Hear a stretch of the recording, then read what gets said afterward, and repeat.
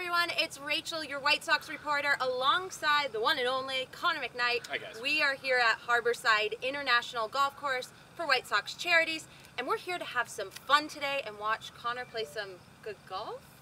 Golf.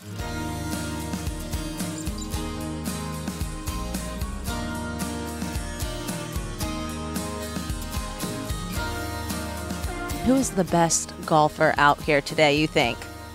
It's just a tough format because you're really not playing your individual ball. But on our White Sox baseball team, Robin Ventura is the best golfer.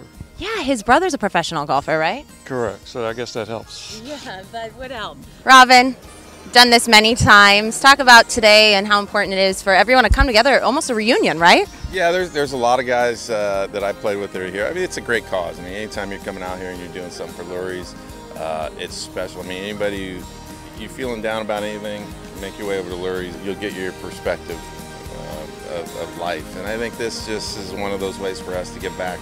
Trick in the house. How did that nickname come about? First of all, it's about time that you interview me, somebody else other than some player at the end of a game or something like that. You know, coaches need love too. All right, now the trick name, I had to kill you, let you know after all that's over, but it's a long time nickname from college.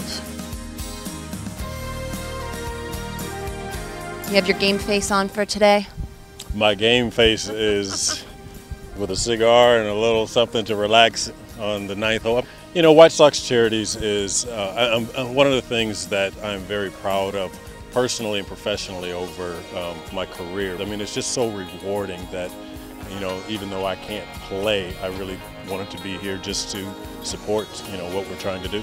And it's a reunion today. I mean, all for a great cause, so it's nice. This is a fun way to raise some money. You were sharing some stories with Bo Jackson.